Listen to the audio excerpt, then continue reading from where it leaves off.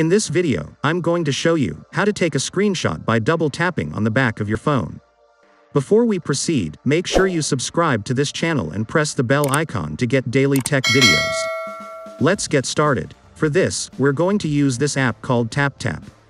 This app is not available on the Play Store, but you can easily sideload it on any Android 7.0 or later device. You'll find the link in the description below.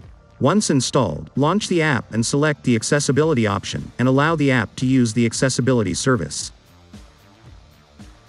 Now in the app, select either the double tap or triple tap option. Choose any of the options and you'll see there are some pre-build actions available. One of them is a screenshot action.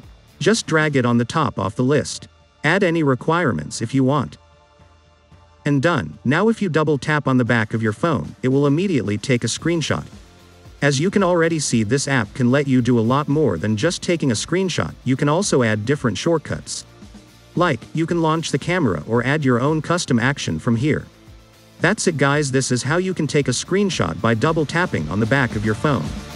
If you like this video, give it a thumbs up and remember to subscribe. I love free software TV for more videos like this.